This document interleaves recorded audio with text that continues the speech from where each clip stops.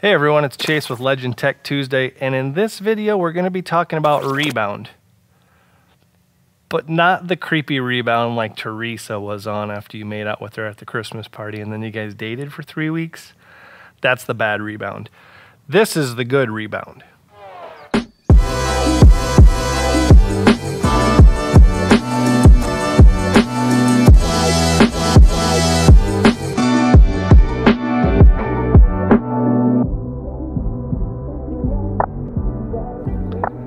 Hey everyone, we're back with another Legend Tech video, and in this one we're going to be going over shock rebound. There's lots of different models here and they all adjust a little bit differently.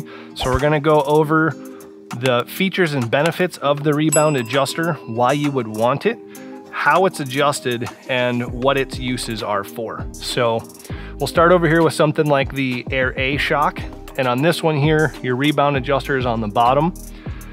Across the board, they're all gonna pretty much be on the bottom except on the mono shock, and we'll get to that in a minute. But on the bottom here, you've got a rebound adjuster. It's got 6 numbers on it. So the number on the bottom is the setting that you're on. And when you turn this dial, what it's gonna do is it's gonna speed up or slow down the movement that the shock extends open. Why would you want that? I'm glad you asked. So, as you're riding on various road conditions or different riding styles, you may prefer that your shock perform at a different speed. Whether you're stunt riding, long distance riding, cruising through canyons, just cruising down the interstate, there are gonna be settings here that are gonna be more ideal for each one of those scenarios. Now, it's not, hey, I'm 280 pounds, so I gotta run on setting 5. This is nothing but a preference dial. It controls the shock to your liking. We get that question a lot. What setting do you recommend for me? And it's not quite that simple because everybody feels soft and firm a little bit differently. So it's best that once you set your suspension sag on any of these shocks, it's your shock. Ride through all these settings, try them all out. It's gonna be very easy to process of elimination these different settings and figure out what you do and don't like. For instance, we generally would tell most people, start on setting 3. That's a good happy medium of comfort and performance. As you go up in numbers, 4, 5, and 6, that shock rebound is going to slow down. That's generally gonna give a perceived firmer feel. If you go lower in numbers, so 3, 2, or 1, that's actually going to speed up once the shock is compressed, the speed it's extending back open. So there are tuning scenarios for these based on if you hit a corner and you get a little bit too much bounce, you may need to slow down your rebound and go to a higher number. On the other end, if you hit a bump and it feels too firm, you can generally go to a lower rebound number and speed that up, and it will give a bit softer feel. A very common mistake that we get is somebody will put a set of shocks on the bike.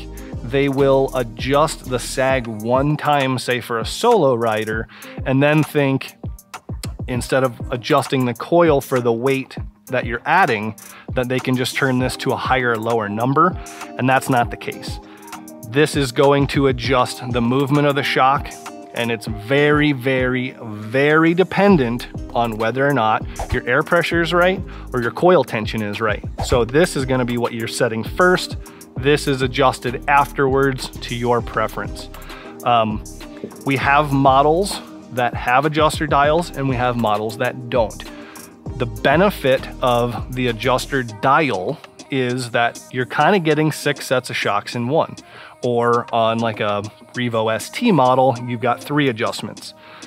You're just getting a bigger range of adjustment to help you fine tune specifically what it is you're looking for. These dials have nothing to do with, well, I just cruise long distance, I'm not a stunt rider. That does not matter one bit. Everyone can benefit from these dials because it is just helping you find what is perfect for you. It is a performance aspect, but it is not based on you don't need it because you don't ride a certain way, okay? So you may love 6, you may love 3. A stunt rider might like 6, might like 3. It doesn't matter. So any of these models, like a standard Revo, would be this exact same shock, just doesn't have this dial on it. Out of 1 through 6, the standard Revo is always on setting 3. Happy medium, good comfort, good performance. But if you want some additional adjustments, that dial's nice to have, and you can get that on just about any of the models. We're gonna have standard across the board Air A models. So this is a mono shock. This one here would be for the newer Softails. This model is only available in the adjustable model here.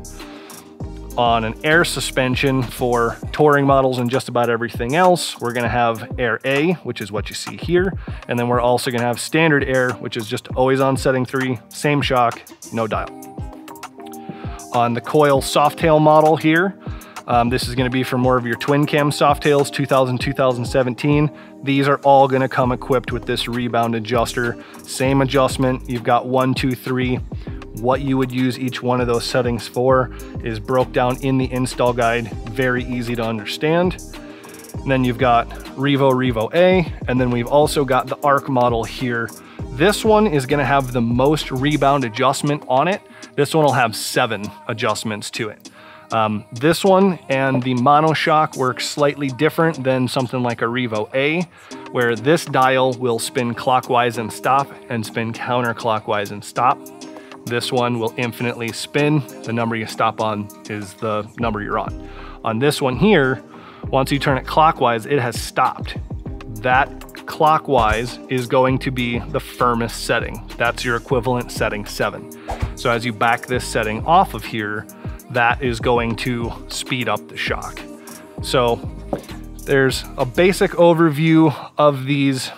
There are tons of tuning options to be done with Rebound. It is not for one specific style of rider. The dial numbers are not made so that you love all of the settings. They are made so that within these settings, you find what you like the best. So if you have any questions, shoot us an email, service@legendsuspensions.com, or check in with your local motorcycle shop. They'd be happy to answer. These are standard questions. We get them all the time.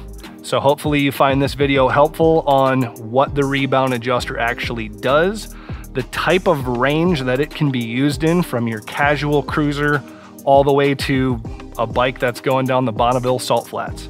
There are, just everything that you would need is all in one package here, depending on what your options, are for your preferences.